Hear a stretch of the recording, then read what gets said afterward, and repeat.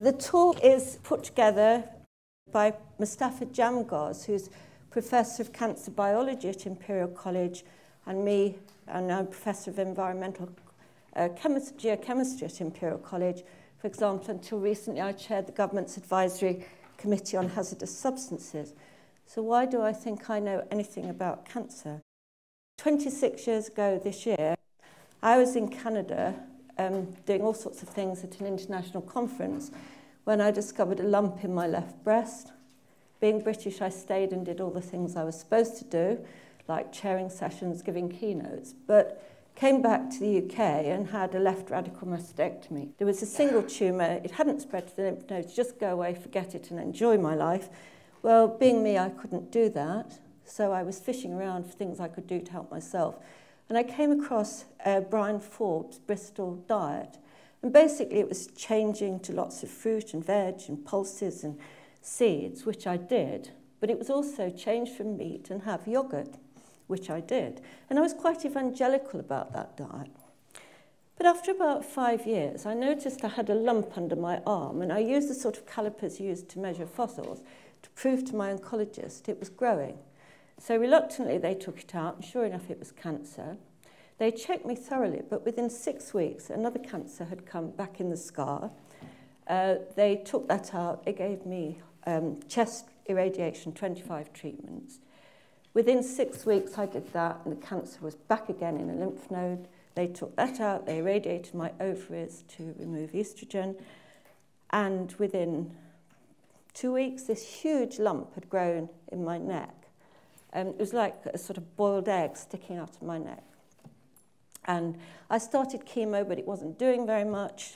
And at one point I was told, you have 2 months to live if we are lucky. Okay, I pushed the doctor to tell me what was happening, and that's what I was told. Well, at that point I had some incredible luck. I've worked a lot in China in the past, and the Chinese heard of my predicament and sent me this box of things that were herbal suppositories that looked like firework rockets.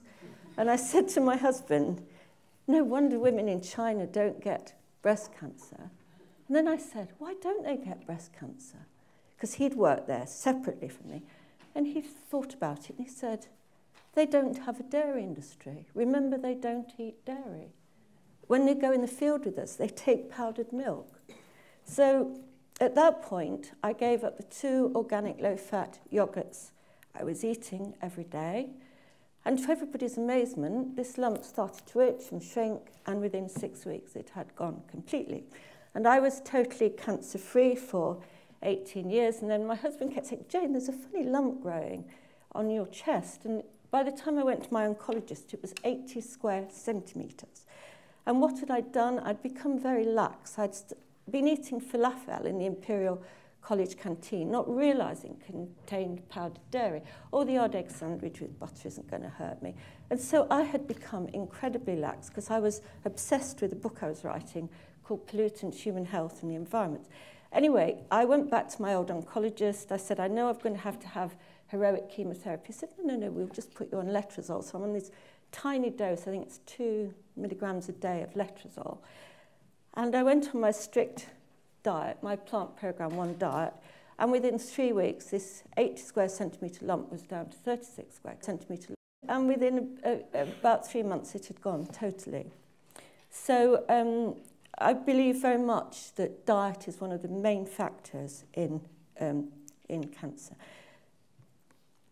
Now, the talk I'm going to give is based on a new book that will be published in May, which I've put Professor Jamgaz as first author, because people can say about me, oh, she's just a scientist.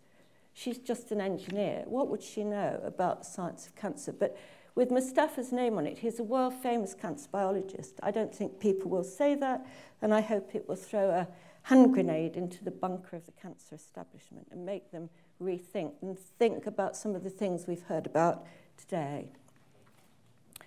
We keep hearing about the success of breast cancer treatment, but all the time breast cancer incidence is going up. And as somebody who's had breast cancer, I can assure you, it does change your life. You are more likely to be anxious. You are more likely to be depressed. And the same with prostate cancer. So I don't really see this as success. I want far more effort on prevention. Now, cancers can be divided into cancers of poverty, usually linked to things like viruses or, in the case of liver cancer, stomach cancer and cervical cancer, for example, or other pathogens. But there's a whole other group of cancers called cancers of affluence, which very much affect the developed rich world. And this is the age standardized incident rate, 100,000 from the WHO IARC website. And you can see very clearly that prostate cancer is a Western cancer, even South Africa. I mean, if you look on the Telegraph blog, you will see that I predicted that when al-Megrahi was taken from Scotland back to Libya, he would live a lot longer than anybody was predicting, because Scotland has one of the highest rates, Libya one of the lowest rates. And if you go back to the time when reliable cancer registries were first taken, you can see that all the Oriental countries have had really low death rates, despite having appalling hospitals, etc., whereas all the Occidental countries have had high rates. And you don't need to be a statistician to see there's a difference. And I think the big difference is the diet. I've lived in China, I've lived in Thailand, lived in Japan, and I know their diet is fundamentally different to the standard American diet, which is now called the SAD, Standard American Diet, SAD. And this is what's happening in those countries as they switch to the SAD diet. Look at South Korea. In 12 years, the incidence of breast cancer has gone up 67.9%. And all those countries that were very low, they're switching to our diet and their rates are going through the roof. Now, last time I was in Korea, and I've worked with the Koreans a lot, I arrived in time for dinner and I was offered cream of mushroom soup, which I declined. I was offered a steak that was an American style, ready to get up and walk away off my plate with chips. And I was offered gâteau, Black Forest gâteau with cream and ice cream. And I declined it. And they said, "Are you ill?" I said, "No, I just don't eat that sort of food." "Oh, would you like some Korean food?" "I'd love some." And so they bought Korean food, and they said they thought I'd always just been polite about their food. But I actually loved it. You can see countries that had a high rate haven't shifted so much. They've already been on a rotten diet. Anyway, let me tell you what our 10 steps are. First of all, understanding what cancer is, taking away this scary image of this awful alien thing that's got us. Understanding the healing hierarchy. Lots of people who've spoken earlier have referred to this. Orthodox treatments, and I firmly believe that people should have orthodox treatments. Let me be clear on that. Complementary therapies with an evidence base, diet, my 10 food factors, exercise we've heard a lot about, and I completely endorse it. Avoiding harmful substances, very important. And stress reduction. I think spiritual health is important. And what we also cover in this book is the politics of cancer. You know, why are we not told the truth about the things that are really, really linked to cancer and how we can prevent it? So first of all, we have this awful image of cancer, because when Hippocrates first saw untreated cancer, it's likely he saw the distended blood vessels created by angiogenesis. That's the way cancers attract blood vessels to them. And he thought this looks like a crab, and he thought the idea was some alien organism had got the person. And if you look at the traditional view of cancer, this is from Weinberg, the man who discovered the BRCA gene, it sounds as if it cannot be beaten. So you get deregulated energy. It avoids immune surveillance. So Catherine showed beautifully it didn't. Sustained proliferation, it keeps growing when it shouldn't. Resisting cell death, avoiding growth suppression, invasion and metastasis, angiogenesis. So it really sounds grim. And that's the traditional view of cancer. And I'm going to tell you, there's a lot coming out now which says this is not the case. There's a lot you can do. So primary breast cancer isn't too much of a problem. Old ladies used to die of it. If it just sits there doing nothing, no problem. The problem arises when you get metastatic disease. This is the stage of cancer that kills most people. On your right side, you can see local local spread. On the left side, you can see spread to the lungs and liver and various other organs. And that's the stage that kills most people. That's the stage you really want to prevent. We've heard a lot about cancer being mainly a genetic disease, particularly in relation to BRCA1 and BRCA2. But no, it isn't. We now know, and Catherine mentioned this earlier, that 98% of cancers are epigenetic. Well, what does that mean? Well, these three creatures have identical DNA sequences. So a caterpillar, a pupa, and a butterfly, they have the same genes. But what's happened is different gene expression. So I want you to imagine a string of coloured lights, and one bad light will cause cancer. That was the old idea. We now know that isn't the case. All that so-called junk DNA regulates gene expression. So you can switch a gene on, you can upregulate it. You can downregulate it, you can switch it off, or you can slap a lump of protein over it to silence it completely. And that is why we now understand that cancer is an epigenetic disease, and it brings all sorts of possibilities why lifestyle, diet, everything like that helps so much. And effectively, in one way, you can think of cancer as the butterfly that's flipped back to being a caterpillar. Because what has happened is cancer cells have flipped back to being like our embryonic stem cells, or having a lot of those characteristics. They're our own embryonic stem cell-like cancer cells, which is why it's so hard to treat. So cancer is our own cells behaving badly because they've been damaged. It's our own cells that have changed their genetics partly by mutation. They have embryonic stem cell-like characteristics, so they shouldn't be in an adult body. Epigenetics is the abnormal expression of otherwise normal genes. The whole thing is the interaction of our genome with diet, lifestyle, and environment. Now, several of you have mentioned Dean Ornish's amazing study, but the thing was, he then went on to look at what had happened to the genetics of the cancer. And what he showed was that the men who had gone for the exercise, stress management, and diet, he did this work with Craig Venter, the first person to sequence the human genome, and he found that after only 3 months, 48 protective genes had been turned on, and 453 cancer genes, oncogenes, had been turned off. I mean, that is so amazing. And there are lots of other studies now showing the same thing, particularly one in cervical cancer I read recently. Now, we've heard a lot about this, and so I won't labour it too much, but I think very much, I believe in orthodox medicine. The evidence is mostly from reductionist science.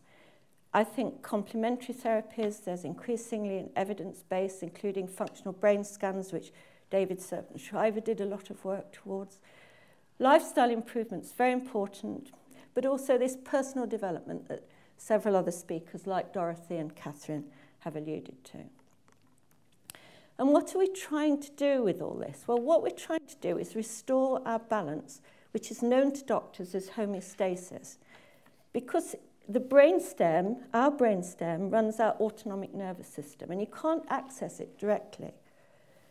And if you're too into fight or flight mode, then you can see that the body quickly rewires itself to that sort of panic to make you run away, which is fine if you're a primitive man running from an angry bear, but with chronic stress, if you stay in that state for too long, it will make you ill. So the whole idea, and the Chinese have been onto this for 5,000 years, of balancing yin and yang, we now realize in Western speak, one is talking about the parasympathetic nervous system, which is the rest and digest system.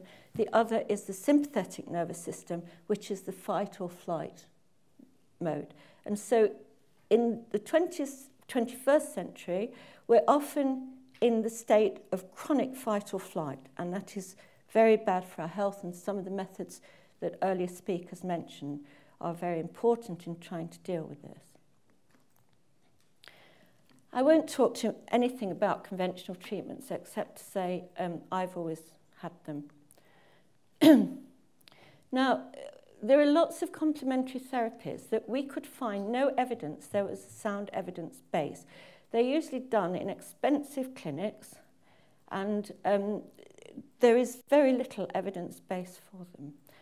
And for example, this being put under high hyperbaric oxygen, it simply doesn't work because cancers have got such a chaotic blood supply that you can't get the oxygen in. And here's a scan showing that in the case of thigh muscle on the top, you can get the oxygen in, but in the tumour below, you can't get the oxygen in. And there's a lot of stuff in the peer-reviewed literature making that point.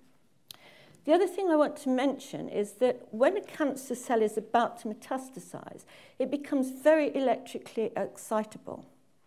So Mustafa does work which shows that you can suddenly see the electrical excitability of the cancer cell shift. You can see how it's jumped up. So it's gone from a normal low position, it's suddenly jumped up. That tells you it's very electrically excitable and it can metastasize. So just as you can get a heart ECG, you can get a cancer ECG.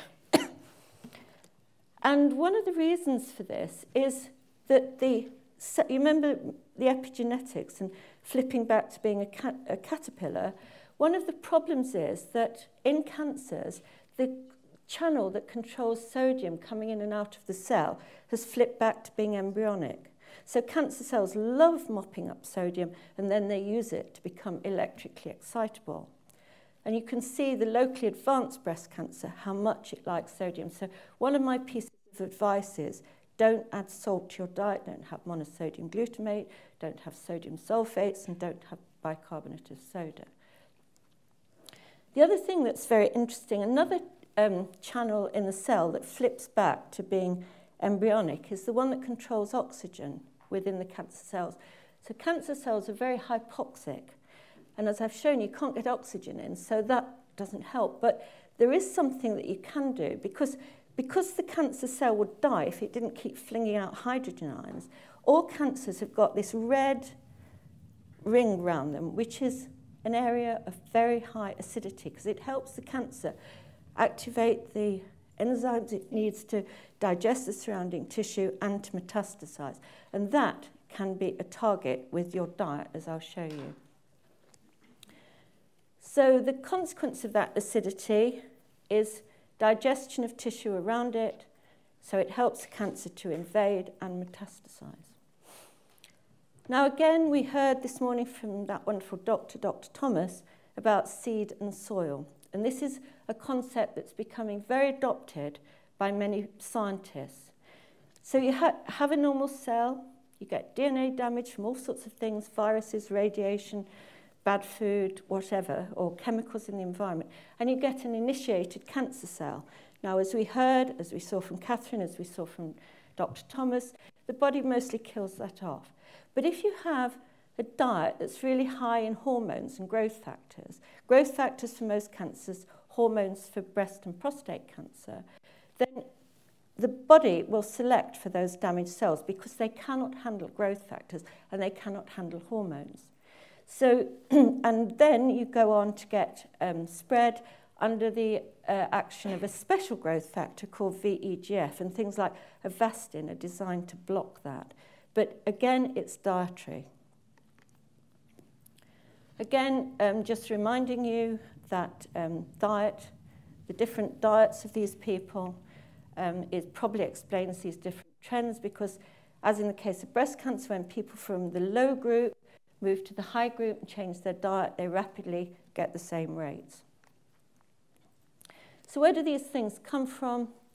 My own experience, and now the Harvard University website, I think it's 26th of January last year, they took issue with the healthy food plate of the American government and said milk products are linked to prostate and ovarian cancer. I can't remember the others. Milk now contains 60 to 80% of our ingested female sex steroids, the remaining 20% from other animal products. Milk contains over 35 different hormones and 11 growth factors. These are all from the peer-reviewed literature. So I'm really keen that people do not have dairy. My mum always used to say, but I had dairy all my life. Yes, Mum, but you didn't have dairy as it's produced now. Cows used to produce about 12 pints of milk a day. They're now getting on for 50 pints of milk a day. We didn't milk cows when they were pregnant, sorry. And we didn't know how to do that. But in 1944, we learned how to do it. So here are some scientific reasons why we think diet helps. Cancer is not our alien, it's our own cells. They flip back to being primitive. They become electrically excitable and hyperactive.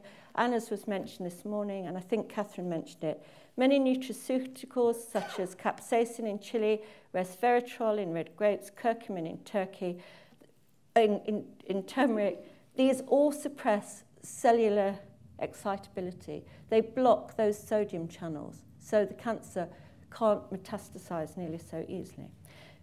Cancer thrives in an acid environment, and the Western diet, which is high in cheese and yogurt and meat and all that stuff, is very acid generating. But you can use your diet to alkalize the body. It comes down to herbs and spices and fruit and veg. Our diet also affects the amount of growth factors and hormones which fuel cancer in our body. So the 10 food factors are, and I think Catherine mentioned this again, social eating, eat organic as much as possible, pH balance of the diet, good proteins, good fats, bad fats, and bad and good carbohydrates, animal or vegetable, vitamins, minerals, and supplements, and I agree with Dr. Thomas in everything he said, sugar and sweeteners, and healthy drinks. Now, a lot of doctors say that this idea that you can alkalize your body is nonsense. But it isn't nonsense. There's a lot of work being done in the Institute of Clinical Nutrition in Dortmund in Germany. I happen to know these two professors. Their paper is very erudite. I've just made it very simple and written it this way. The full chart with all the actual values is in my book. But these are professors of biochemistry, and what they did was take the World Food Library, work out which foods had acids and alkalis in them, and then they did experiments on rats, then they did experiments on humans. So this is the best available information I know of which foods generate alkalis in your body and which are acid. And what's the worst food of all? Cheese. So there's a lot of hooey about carbohydrates, and I think it's really very simple. The bad carbs are the white refined ones. Yudkin said in the 1950s, the famous Cambridge physiologist, white sugar was pure, white and deadly. I agree completely, but I do still have molasses, raw cane sugar. I've worked in Jamaica, people go around eating it. I think it's absolutely fine. So as long as people have unrefined, whole grain, brown rice, whatever, I think that's all fine. But the really good carbs, fruit and veg, they really are absolutely packed with anti-cancer substances, as are herbs and spices. We've heard a lot about exercise from other speakers. I completely agree with it, both for people's mental well-being and their physical well-being. And exercise, especially in green space or by the blue gym, which means by water, have been shown to be particularly effective. And in the book with Mustafa, we give lots of ideas on ways of getting exercise. I think work is a powerful aid to recovery. I find if I get anxious, my best drug is to go and do some work, do some writing. Now, this is my speciality. We heard a lot about harmful substances. The ones I'm particularly concerned about are the ones that mess around with our hormones. The person who put this together, because I was working in these sort of areas, and in Rachel Carson, in her book in the 1960s, Silent Spring, described the thinning of eggshells in top of the food chain birds, like eagles and things. Then I actually worked on the problem where all around our coast, gastropods such as dog whelks and oysters were being wiped out. So the normal little animals at the top changed into those squiggly, funny, orangey coloured ones at the bottom because all the female oysters' egg tubes had become blocked because they were affected by a chemical called organotin. Hermaphrodism in frogs caused by a very common herbicide called atrazine, used particularly on corn crops in the States. And in this country, we kept getting stories about fish feminization. You can see there the normal testes of the fish with the little black sperm in it, but you can also see there's big fat female eggs, and 100% of our fish in southeast England near sewage works are affected. And it wasn't till 1993 that Theo Colborn, the very distinguished biologist from Florida, came up with the term endocrine disruption. And since then, this research has taken off. Because I've talked to Theo on the phone and said, what made you think of it? She said, well, she was asked to look into why there was so much peculiar behavior, same-sex nesting and mating, and also deformities and these sort of effects in wildlife, in birds and fish and frogs and you name it. She said the only thing she could come up with, she looked at viruses, radiation, electromagnetic radiation. She couldn't find any common factors. The only thing was these creatures all contain chemicals like plasticizers, like pharmaceuticals, female contraceptive pills. All these chemicals were causing this hormone disruption. So one of the things that's very important is to try to help people avoid that. And here are some of the sources. Pesticides frequently contain harmful substances, endocrine disrupting. Preservatives in cosmetics, and a big no-no is perfumes. Anybody who comes to me smelling a perfume, I say, no, you know, I've got a French lady who had ovarian cancer. When I told her no dairy, no perfumes, and no wine because it might contain casein, she shrugged and said, but I'm French. But she's still alive 10 years later. Plastics are dreadful, and my dentist keeps trying to stuff all sorts of plastics in my mouth, and I keep sending them away, and I will only have gold or ceramics. UV screens, PCBs, wonder chemical of the 70s, they're still around, and brominated flame retardant. I mean, I could go on, but just to give you some idea of what we've done. Ionizing radiation is very interesting. We hear a lot about the nuclear industry. Well, it provides so little radiation, I couldn't plot it on either of my pie diagrams. But what I want you to notice is how the USA gets almost 3 times the ionizing radiation of the UK. Where's that coming from? 50% is coming from medical treatment and diagnostics. So one CT scan, you get a dose that's about, it can be 500 to 1,000 times that of a common chest X-ray. The other point to make is a lot of it can be natural radiation from radon gas. So if people live on granites or shales or certain limestones, they need to make sure their house is really well ventilated. And again, the USA is badly affected. In our country, good old NHS means people don't keep going and buying all these CT scans, so it's less than 15%. Now, the effects of chronic stress, Janet and I did a lot of work on it. As I mentioned earlier, there's too much activity on the sympathetic nervous system. That's the one that fight or flight, and it's fine in the short term. In an acute situation, it is not good if you're affected chronically. This is George Monbiot in The Guardian. Academics in the media have failed dismally to ask the crucial question of scientists' claims. Who's paying you? Who's paying for your research? Well, I can say, quite honestly, nobody to do with cancer or food. I work for the mining industry, making sure their environmental performance is up to speed. So it's okay for me, but so often you hear somebody on the BBC and you think, John Humphreys, why don't you ask this person? George Monbiot raised this because somebody was going on about the nanny state, about smoking, and it turned out the man was funded by British American Tobacco, which is why George Monbiot wrote that. Now, this is a view about breast cancer and environmental disease produced by, I think it was Unison and another charity. And it was very hard on the traditional cancer treatment. And I don't go with it completely, but I'm just showing you this is one view of the cancer industry.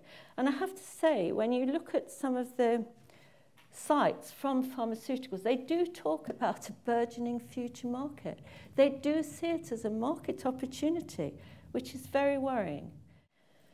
Recently, Dr. Sam Epstein has written a book called The Politics of Cancer Revisited. And again, one of the reviews said, this is a superbly documented indictment of the NCI and ACS for their reckless indifference to cancer prevention, for their incestuous relationship with the cancer drug industry, and for their false claims for miracle drugs and for winning the war against cancer. I stress, I do think that pharmaceuticals and things have a role to play, but as we've heard from so many speakers, you need a much more holistic approach. Diet, exercise, stress, all those things are very important. I've written various books. As I've said, I've got a new one coming out because people tend to say, oh, she's just a scientist. And this is the new book. I don't think anybody can say Mustafa Jamgos does not know what he's doing. He's the chair of the College of Medicine's Science Committee and very famous for his work on cancer metastasis. Thank you all very much for listening.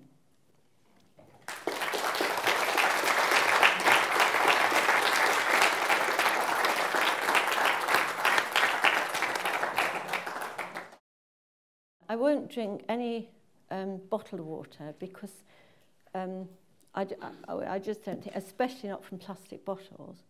I just drink tap water and I filter it through an activated charcoal filter. Then it'll be fine, because the estrogens basically don't like being in water. They're called hydrophobic. But there are far more estrogens in dairy than there are in water, I assure you. I think it's more important to filter. But I think if you boil it and have green tea, I think Dr. Thomas mentioned this morning, green tea is really powerful against cancer. And interestingly, when I used to work in China, and the taxi driver would be drinking from something that looked to me as if it had caterpillars in the bottom. And it was actually green tea, and every time he went to a hotel, he'd go and ask for more hot water. It was just his green tea leaves. And in the end, he'd eat the green tea leaves. So they really were high on green tea. I buy it from Oriental shops. I think the Brits are very good at blending black tea, but I can't stand British blended green tea. It's just bitter.